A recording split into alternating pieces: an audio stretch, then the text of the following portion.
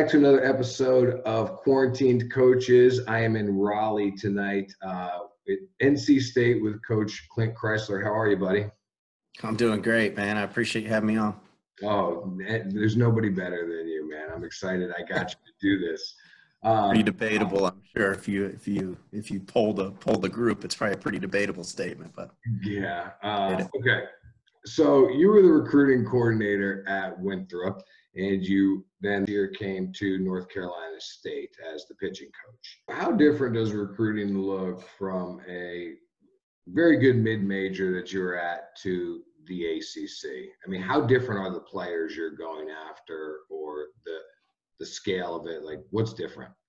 Well, it's different in a lot of ways. Obviously, we're very fortunate at North Carolina State that we play in a very good league, and Coach Hart and Coach Avon and the pitching coaches that have come before me have built a program that has the national reputation that we have. So there's, you're gonna find kids at North Carolina State that this is really where they want to go, and sometimes those kids are very, very high end players. And obviously it puts you in the catbird seat with some of those players that it's, kind of a, they grew up wearing red and white in the state of North Carolina, and it puts you in a really good position to get those players. Now, for us, it still comes down to building relationships. We talk all the time about recruiting based on relationships and getting to know these kids and getting to know their families, because ultimately this is a big interview process. They're interviewing us, we're interviewing them, and everyone's looking for the right fit. Everyone talks about that fit, but that fit has to be mutual. As coaches, we want to come to work and be excited about the kids that we're coming to work with as well, not only on a physical level. That's the easy part. A lot of times the physical evaluation is the easy part, but the evaluation of the makeup and that part of learning who these kids are and who these families are is sometimes the most difficult. Well, I would imagine that in some senses it's easier because of the brand, but then in other senses, like, now you're having to recruit kids earlier, right? Like, I mean, you guys are. Well, you are recruiting them earlier, but that's obviously a challenge. The other challenges you run into now is the schools you're recruiting against. Just here in our region, we're recruiting against, a lot of very, very good programs, and then you're also recruiting against the draft. If you happen to, to get one of these higher end kids that continue to develop, and now you're also working against, professional baseball. And, obviously all these kids want to be big leaguers, and we want them all to be big leaguers. And then it's a matter of finding that kid that's talented enough and will work hard enough to be an impact player in the ACC, but at the same time is not that guy that's ready to be a first or second round draft pick out of high school. So that's kind of where the balancing act comes into play with the, with the recruiting. So if you had to break down kind of the recruiting seasons from whether it's identification to evaluation, offers, like on a calendar, which season is which? Well, obviously I think that's all part of it, but I think, as you're kind of referring to it as seasons, I would say that starts differently for every player. It kind of starts when the identification starts. Sometimes that identification starts with a phone call to a high school coach in February in preparation for the March 1 recruiting date. And sometimes that comes from, talking to travel ball coaches. Sometimes that comes from going to watch one kid and end up identifying another kid. I mean, that happens all the time. So, I think the seasons differ with every scenario. I think you are accurate in saying that there is kind of a process. There's an identification process, and there's a contact, or, as I've already referenced once before, the relationship building side of it. Then there's the these kids and their family finding a way to get on your campus, whether that is, them coming in and just kind of walking around campus on their own, or coming to a camp, or, something like that you're able to, have face-to-face contact with some of these younger kids. So, and then obviously the offer and the commitment, follows that relationship and that, full evaluation period. So. So then I would be wrong if I were to say like, okay, summer is hardcore evaluation, not many commitments going out over the summer. I mean, you're watching them and the offers come more in the early fall. Like you're saying that it really doesn't matter what time of year it is. It just matters. No, I wouldn't say you'd be wrong. I mean, obviously the summer is the time of yes, the most evaluations, because we as coaches, we don't have any other balls in the air at that point. In the fall we have fall ball. We also have junior college recruiting a lot in the fall. That's a high priority for most programs in the fall. And then obviously in the spring we have our team, and ultimately I think, most coaches you talk to will agree that recruiting is the lifeblood of what we do, and we got to get the right horses in there. But we also have a huge responsibility to our current players, to coach our players and in player development, and obviously trying to continue to get out and evaluate players in the spring, evaluate them in a very competitive, high school setting. So I wouldn't say you were wrong. I mean, summer is certainly going to be when you are doing the most evaluating. Now, the timing on the commitment, whether it's a summer commitment, a fall commitment, a summer offer, a fall offer, I think is based on the player. It depends on where these kids are and where they feel like their fit is. And obviously if they're ready to make a decision and we're on the same page, then, chances are you can get that summertime offer and summertime commitment. Now, if a kid is dead set on waiting through the summer and evaluating where he is from an overall recruiting standpoint, then maybe you're gonna hold off, and now maybe it is a fall offer or a fall commitment. So I think it's unique to each young man and their family, but it can happen at all times for sure. So what are you guys, the recruiting in the fall? You mentioned the JUCO stuff. I don't think many people, and honestly, including myself, are really familiar with the recruiting that takes place in the fall. Can you kind of talk a little bit about what's happening on the junior college scene that you guys are locked in on? Well, I mean, basically, we have a short window now in the fall. We basically have a month with the way the recruiting calendar changed last year, where we, for round number sake, we have from September 15th, October 15th.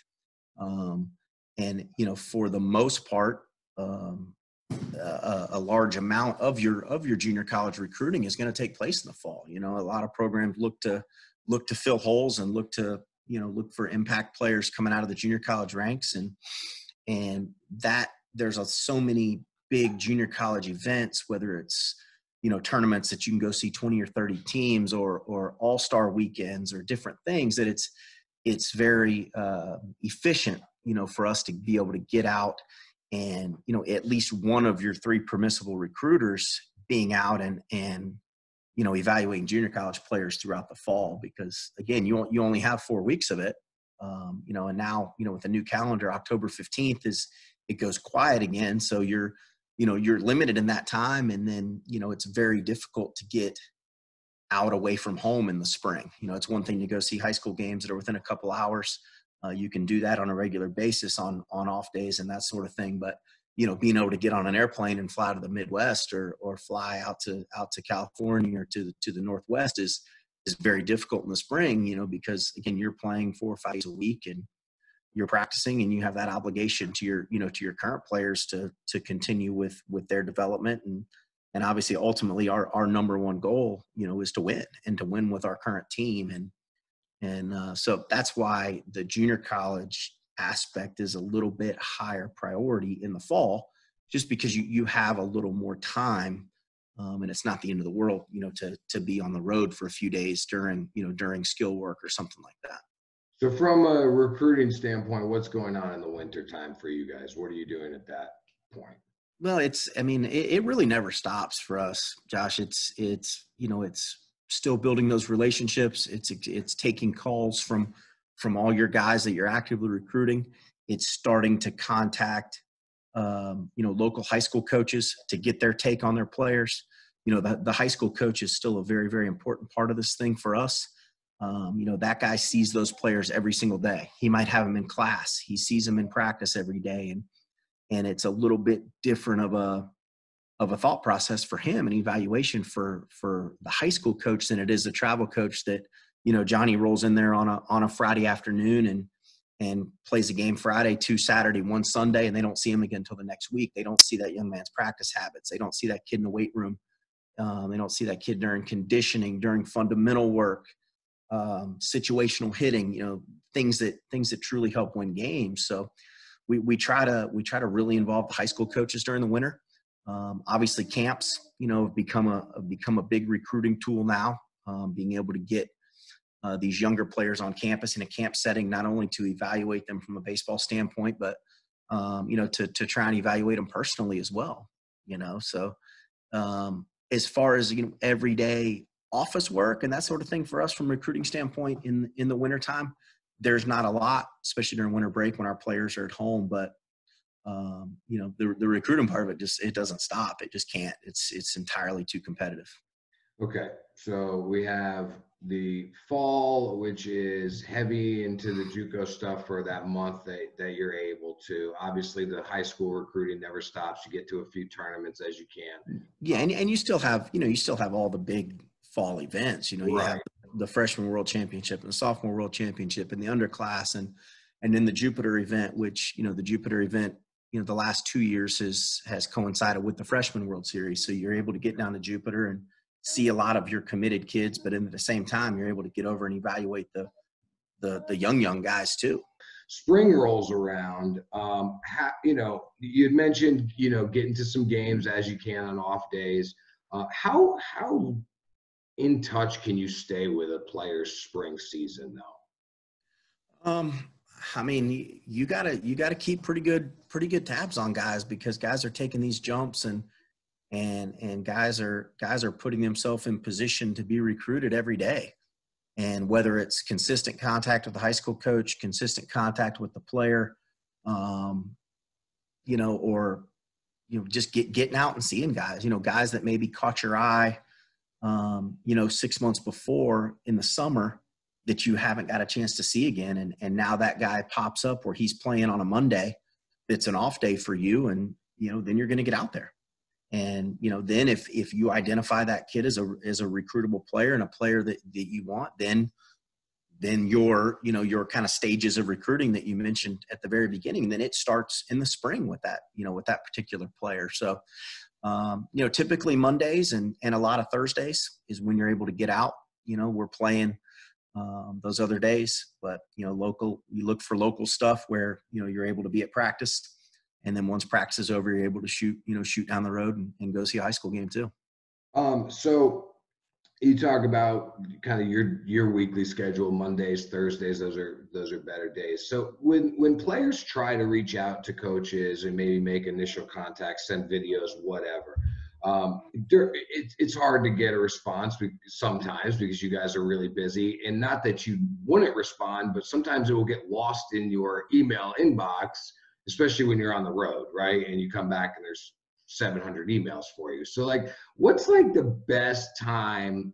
I tell guys that I work with to send it after a weekend where you want a big series. Wait till Tuesday or Wednesday when you're in a good mood. But that certainly helps. It certainly helps when you come off winning a big series for sure. But it's almost more. It's not so much the timing, because we're not always going to be in a good mood, man, but recruiting has to keep going, and it's more, I think it's more the format, it's more your initial response when you see the email from that player. And it's not, hey coach, it's not sent to 200 people. It's not, it doesn't say a different school on there instead of NC State because they've been copy and paste. And, a player that actually takes the time to formulate a real email that has some personal value to it. And the other thing that these players have to remember is, up until September 1st of this year, we're not able to respond to any emails that is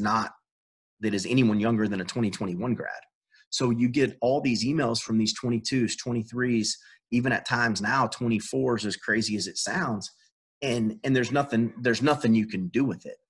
You just read it, and that player might be sitting there going, man, well, I've emailed Coach Chrysler 3 times and he hasn't responded. And, that's when is Coach Chrysler's email inbox as clear as it can get during a week? Is it a Tuesday? Is it a Wednesday? When are you is I going mean, to it's usually by the end of every day, to be honest with you. Like I have an issue with, and my wife will be the first to tell you, I have an issue with icons.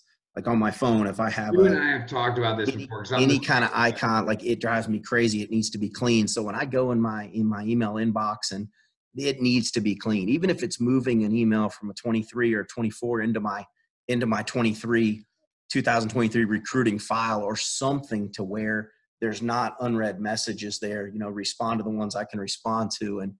And it just, same way. Typically it's a daily thing for me. Now, obviously sometimes it'll get, 30 or 40, but rarely do I get into those huge numbers. I just can't handle it.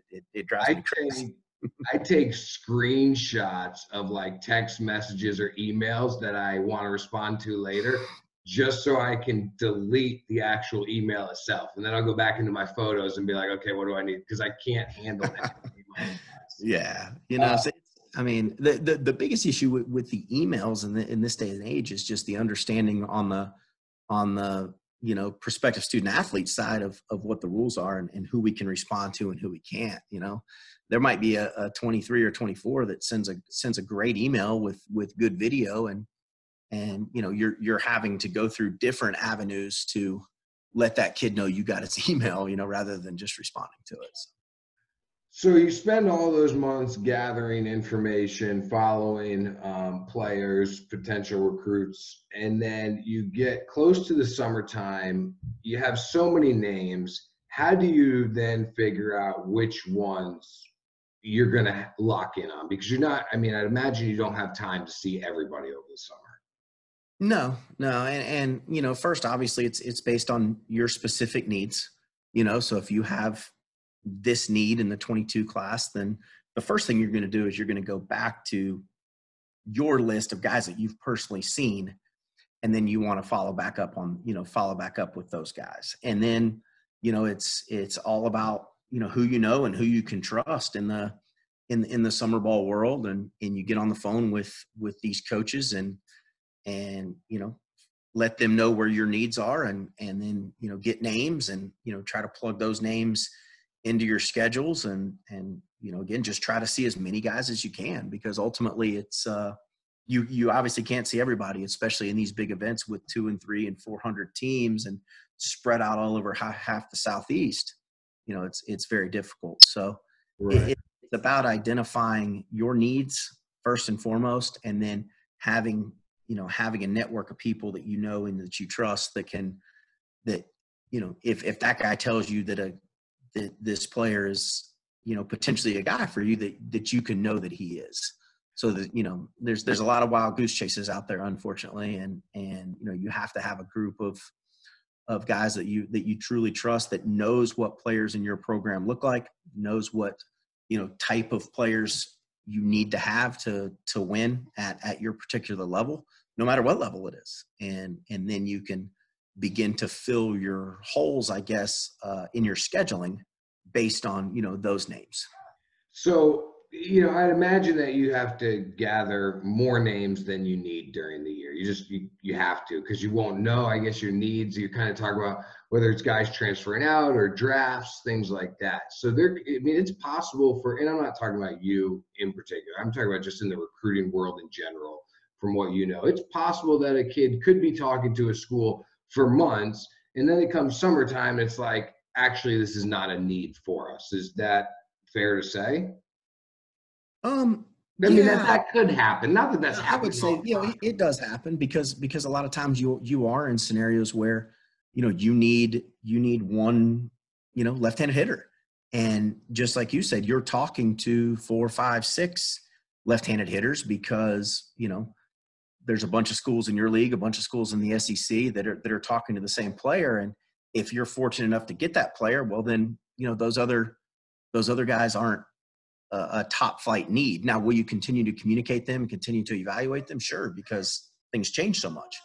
But there certainly is that scenario that can play out. And, there's also the scenario where you're talking to 5 or 6 of them, you don't get any of them. Right. And then, then you're back on that phone and back in that, into your network and, running down names. Right. Okay. So it's tournament time. The schedule comes out 3 hours before 400 teams start to play. You get last minute, you got to put together something. I mean, what do you do? Do you build some crazy spreadsheet, or you just kind of pick the fields that you see there's going to be good teams there that day? Well, for us personally, and the way Coach Hart and I do it, is, and I think most people probably kind of follow the same script is obviously you have your names, and wherever you have your names, you might, some people might just write them on a notebook paper. Some people might have them in a spreadsheet. Some people might have them color coded by class, by position, by whatever. But the first thing you do is you get your priority arms in that schedule. And the reason for that is, sometimes if some of those teams don't make the playoffs, some of those arms might just be thrown once during the week. Hitters are going to be in that lineup every day. You probably have 6 or 7 opportunities to evaluate a hitter, but that arm, especially if say that it's a Friday, first day of the tournament, and that arm's thrown on Sunday, there's a pretty good opportunity, pretty good chance that guy's only going to go once. What happens when it rains and your whole plan is thrown off? Then what do you do? Burn up phone batteries for sure. Most of these organizations that put on these big events, I got to commend them. They do an unbelievable job of keeping the schedule updated, and they really only move the games that get rained out. Like, they don't push everything back. They keep everything on schedule as much as possible. So chances are, if an entire time slot or 2 gets rained out, for you personally, that's probably 4 games. It's 2 for you and 2 for your other guy that's there. And you just kind of, if Josh Rudd was supposed to be thrown at 2:00, then all I'm going to do is I'm going to keep in touch with Josh Rudd's travel ball coach and find out where that game got moved to. And then when that game gets so that moved, you can make sure you're not at that field, because you certainly don't want to see Josh Rudd throw. Well, clearly it's just the face I'm looking at. So I figured, bad players, good players, I always tell, I always encourage parents to go, this is going to be kind of weird to you, but to go to a field one morning at 8:00, pick a recruiting coordinator from a major school, and just basically spy on them all day, follow them around all day so that they can get an idea of what your day looks like and how much you're moving from field to field and driving an hour and a half that way just to come back 2 hours this way to go, and see how active you guys are. What does a day look like? Just one sunny day on the recruiting circuit. Well, and obviously it depends on the event, but obviously one of the biggest ones are the big WWBA events, hosted in Atlanta, where on most days the first game is starts at 8 a.m. and the last game, if for some reason you don't have a thunderstorm or everything stays on schedule, starts at 9:45 p.m. So you're talking about 14, 16 hour days, and that's the norm. That's the norm during that time of year, and it's a lot, but we fortunately we get some reprieve. Sometimes you get in that car for that 20-minute drive, from one place to another with the AC going and a bottle of Gatorade's like gold. How many teams could you potentially put eyes on in one day? Typically speaking, you want to go to a field for us to evaluate specific players. There's always going to be those empty spots in your schedule where you're just going to see, well, hey, this is a good game between team A and team B. I know they got good players. They're from an area that we recruit. Let's pop in and see that. But the one thing that's hard, especially at a place like Lake Point Sports Complex or Terry Park or JetBlue or Fit Team down in West Palm, is you can get yourself in a position where by trying to see everything, you wind up seeing nothing. And, you got 4 or 5 fields and your head can be, so what we try to do is to make sure that we know exactly what we're going to see, and when we're going to see it. And then, from that point, you just watch the game. You walk up to that field and who your guy is. but then you're evaluating, you're evaluating athleticism, you're evaluating physicality, you're evaluating body language, and you're looking and a lot of times other players are going to stick out to you there. But to answer your original question, if there's 7 games in a day and there's 2 of you on the road, obviously the math says that's 14. You're probably going to see 20 or so, because you'll be at a field where the guy you went to see pitches 2 innings and he's an absolute no-brainer, and all right, good. And then you may bounce over and try to catch a matchup with 2 other teams somewhere. It just kind of depends. I've heard people say, oh, how great is that job? They just get to go around and watch baseball games all day. That's not really a job, right? So I'm trying to pull some of that out, like you're mentioning. Aside from being away from family, what are some of the more difficult things about being on the road? It's really for us is in the summertime, it's taxing and it's hot and it's tiring, but it's what we do. All of us, rarely will you hear, recruiting guys that have been out there for a while, complaining about it. It's just kind of what we do now. What about the diet plan on the road? What about the diet? That can go 2 ways, unfortunately. It's either you never eat or you eat crap every chance you get, especially at midnight when the only thing's open's a fast food drive-through somewhere. But it's the fall and the spring.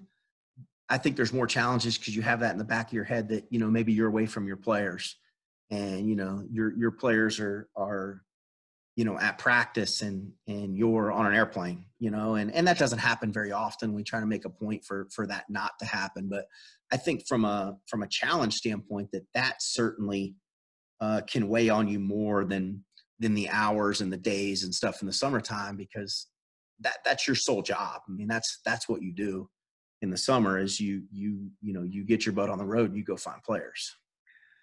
If you weren't a baseball coach, what career field would you be in? Oh man, I don't know. I mean, I like you could be running a charter fishing boat. I was going to say, I'd like to think I'd be doing something in the outdoor world. I'd be an outfitter somewhere, a charter captain, but I don't know. I think that's a tougher go than summer recruiting. I mean, what kind of skills do you have for other career fields? Not much. I can catch some fish from time to time, and I enjoy hunting and are pretty successful at that at times. Not much. I'll be a daddy. I'll be a full-time daddy. Yeah, I saw the kid run past once or get carried past once. Congrats on the new child. Born just almost 5 months, man. So this is, this is a silver lining. Obviously I would have rather, had that home series last weekend against North Carolina.